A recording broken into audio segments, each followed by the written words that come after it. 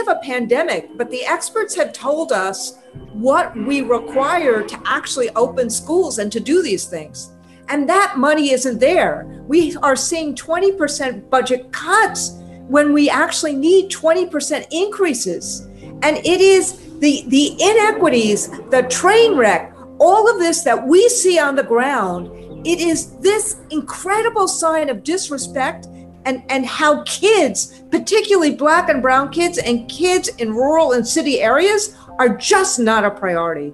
This time, teachers can't do it all. We actually need the resources. And the most obnoxious thing I saw in our poll this week, which was completely predictable to us and particularly obvious to us, is that 9 out of 10 teachers are buying their own PPE and already buying the PPE for their kids.